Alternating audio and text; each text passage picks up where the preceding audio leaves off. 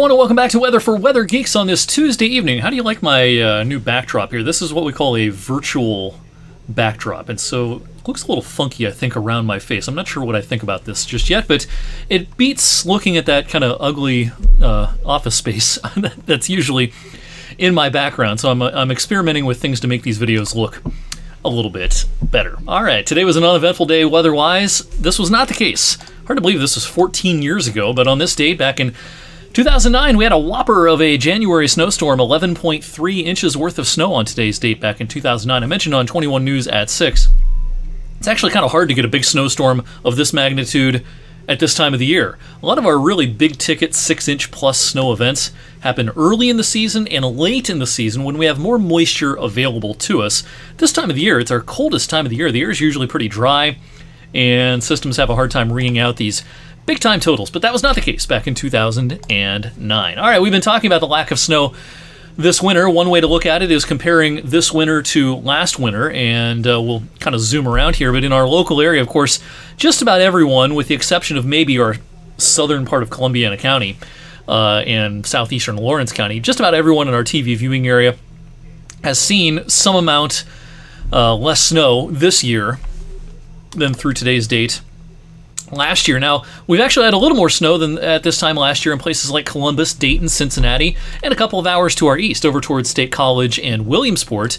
Of course, the Buffalo area and areas downstream of Lake Ontario up in northern New York, closer to Watertown, they've done really well this winter, a lot more than at this point last winter. We've also had a snowier winter across parts of the upper Midwest, including parts of Nebraska, the Dakotas, southern Minnesota, and of course it's been a bonanza of moisture coming into California, and the parts of the Sierra Nevada mountains have had a lot more snow this winter than through today's date last winter. Specifically at the Youngstown Warren Airport, we've had 9.2 inches worth of snow so far this winter.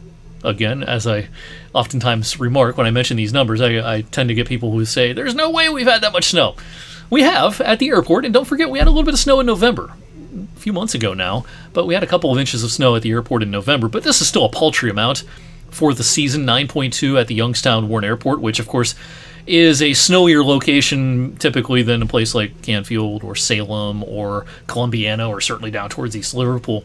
But yeah, 9.2 is 3 inches shy of last year's totals through today's date, and just about 17 inches shy of the average through January the 10th. All right, wild day once again out in the west. This is a 36-hour, I think maybe 48-hour radar loop I loaded up here for the West Coast.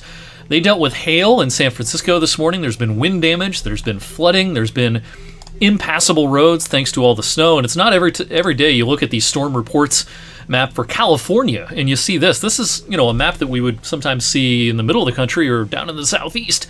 Lots of wind problems and flooding problems, and as I mentioned, they had hail-producing thunderstorms earlier on today near the Bay Area. All right, back here at home, pretty ho-hum day today. Clouds, a little sun, temperatures in the upper 30s this afternoon. We'll start to see a little clearing of the sky for a time tonight, but then the clouds win the battle again on Wednesday. But kind of like today, it'll be just kind of an uneventful day. Much like today, I can't totally rule out a late day sprinkle, but the better chance of a shower comes tomorrow night, and then especially into the daylight hours on Thursday as a warm front tracks our way. Thursday afternoon, pretty close to a washout with periods of rain, but still mild. Kind of an April-like day with temperatures getting into the 50s. But then here come the changes. Now, this whole system looks a little bit faster than it did at this time yesterday, so I think we'll see the transition over from rain to snow, maybe even by midnight Thursday night. Will this make for a tough morning commute Friday? I doubt it, because temperatures are not going to plummet like a rock. I mean, we're going to drop down to about freezing, and so some untreated surfaces might get a little bit slick by Friday morning. I think we're going to be looking at a lot of mostly wet road surfaces Friday morning. Flurries and snow showers will continue to come and go throughout the day. All right, I put out a snow map. Sometimes we don't put out snow maps this early, but confidence is higher in the overall outcome than some storms that are 2.5, 3 days out. I think they'll do pretty well up towards I-90 with some lake enhancement. Cleveland to Ashtabula to Erie, heading up into southwestern New York. Someplace they're going to see a handful of inches, maybe even 6 inches plus once you're up towards Erie and Jamestown. In our TV viewing area, in the grand scheme of things, this isn't going to be much, but we haven't had much snow of late. I think an inch or two, slushy inch or two, will be pretty common in a lot of our central and northern viewing area. I think we'll be hard-pressed to get more than an inch off to the south down in Columbiana County. And what about impacts? You know, amounts are going to be modest. Will there be impacts on the roads? Will there be impacts for schools and things like that? I don't think this is going to be the kind of situation that's going to cause a lot of school adjustments because, again, I'm looking for mostly wet roads Friday morning and into Friday afternoon. Power outages shouldn't be a big deal at all. Roads and travel, one concern maybe as temperatures finally get below freezing and stay below freezing, in fact, drop into the 20s by Friday evening. Lingering snow showers and flurries. At that point, once the sun goes down, the snow will have an easier time sticking. And there could be some issues on untreated surfaces at that point. Before then, again, I'm not going to be able to rule out some issues, but I don't think there'll be a widespread travel issue across our region during the daylight hours on Friday. Last 2 weeks, every single day has been at or above the average, within a degree or two of average anyway. The coolest days have been just about average. And over the next 10 days, again, we just flirt with average Friday and Saturday with highs near freezing, but then right back to the same old as we go into the latter half of the weekend and much of next week. We might not be done with seeing a 50-degree temperature just yet this January.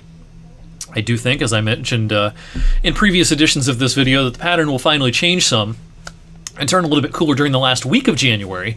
Right around the 23rd, 24th, some cooler air will finally make inroads for more than just a day or two, I think. But until then, boy, it is quite the midwinter thaw. We'll have more on the longer range in future editions of Weather for Weather Geeks. Thanks for watching tonight. I'll see you right back here, same time, same place on Wednesday.